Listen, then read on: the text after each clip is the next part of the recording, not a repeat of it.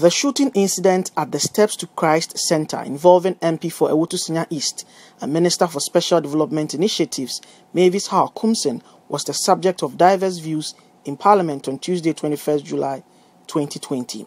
MP for Kumbungu, Ras Mubarak, was of the view that Hawa Koomson must be hauled before the Privileges Committee of the House. There's an option I am exploring, that a motion would be filed for her to appear before the Privileges Committee and answer some questions. Because you see, what she did at the polling station could have serious implications.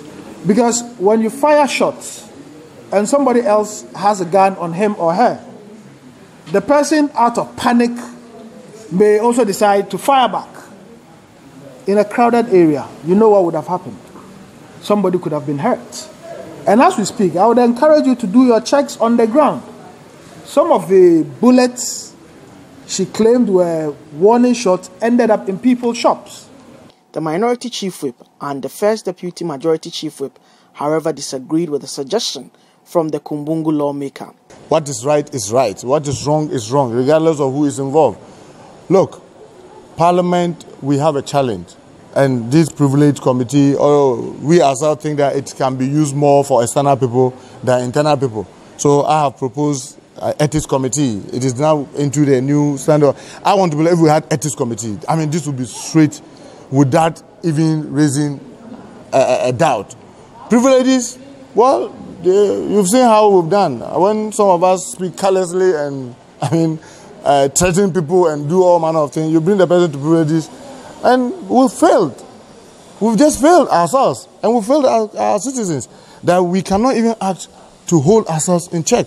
It doesn't lie in your mouth to just say because she shot a gun, we should call her to the Privileges Committee, where we have a very strong body like the police to do investigation and come out with facts. Why should you waste our time as Privileges Committee to come and do what? And the Privileges Committee, yes, when you have a very able body like the police to do that, and you are calling on members of Parliament to I don't think so. I disagree with you. And those who do that call. Ahead of the media budget review on the 23rd of July, some members of the extended leadership of the House shared their expectations. I expect him to be explaining certain things to the people of Ghana.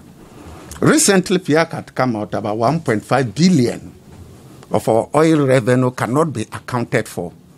I think he should come and account to us where that money is.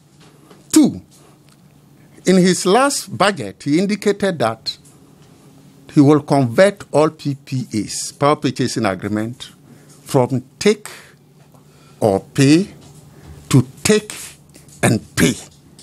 As far as I'm aware, there has not been any implementation of that. We expect him to explain to us why, and if he has implemented it, to what extent. The third one is the waterfall mechanism. It has a lot of challenges.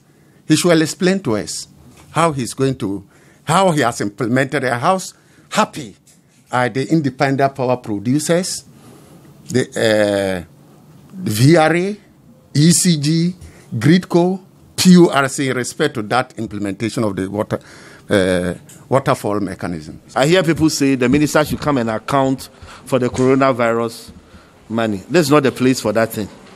In this country, all our expenditures, at the end of the year, we submit it to the Auditor General. He vets it, he audits it, and then he submits an account back to Parliament on how we have expended. So how can the minister who has been giving money himself comes to the House and he says, I'm accounting for this? We are on toast 2 CDs. So I didn't know. Is that what we do here?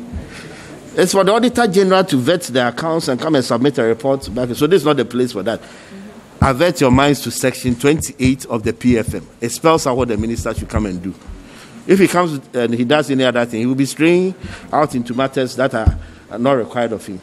On the floor, members continued with the consideration of the lands bill. Parliament took considerable time to look at the consideration stage of the lands bill, which is currently being taken through the mechanics of lawmaking in the House. Reporting for Citi News, my name is Duke Menton Poku.